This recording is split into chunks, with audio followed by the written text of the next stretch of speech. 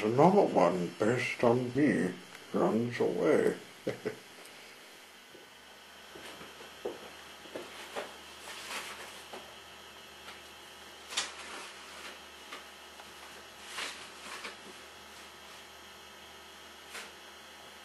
Better, the Black Tank Engine, episode 6.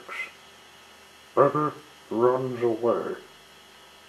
Morning came, and Percy and Baby had finished with the stonework. They were very pleased with themselves. Now, Baby, you'll have to leave a note to the Fat Controller to tell him where you are when you want to explore the island. Right, Percy?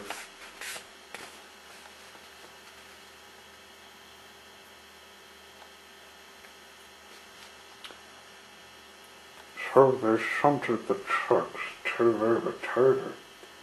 Baby Nate, living on the Tasman Island, he can't help his newspapers because he knows the police would find him and take him back to England for questioning. Oh, the guys, he's off to bed. It's night time.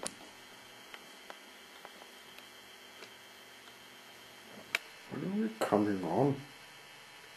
In a minute, Hank. Hank's excited.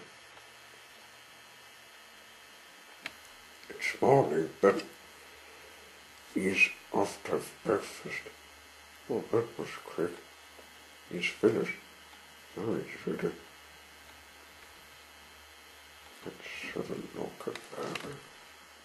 One day, Baby put the last trucks on the siding inside Tunnel Quarter. Now he was ready to explore the island. His new lifestyle was very great, but he was having a shaky feeling the police would be out looking for him. He needed to think up something and fast. Princess Lorna made him come to life, so he had to make up a fake bond paper and make it look like a maid in a quarter in 1923, October, Monday 2nd. That worked. Now he was ready to quickly follow the police. Beep-bah, beep-bah, went the siren.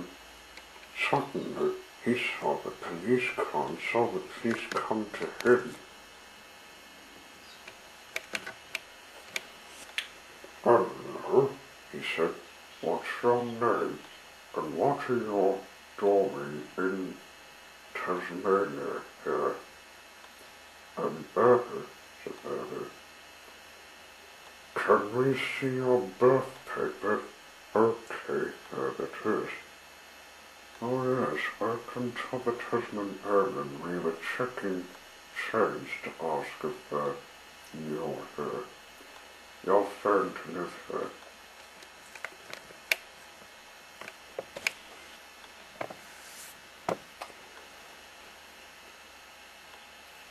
They left. Whew. That fooled them. He giggled quietly. But there was another problem of when he moves by himself. When he moves by himself, he would get told from the police again. He decided to run and hide to make a fake jacket. And won't stay there. Oh,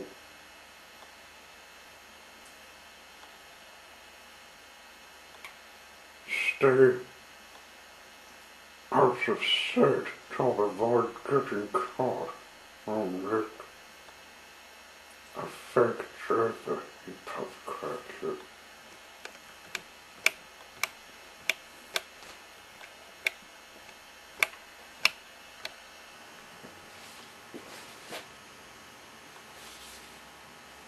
He went out of the Green Dale Railway and was so worried that he went all the way to the farthest railway without stopping.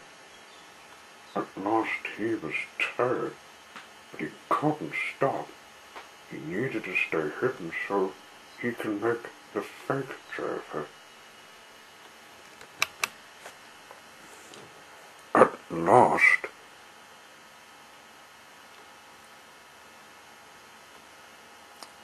he came to the shed. I mustn't let the police turn England my daughter, otherwise they'll punish me to the scrapyards. He went in the shed. Whew! Now I can make my fake driver. Percy came up.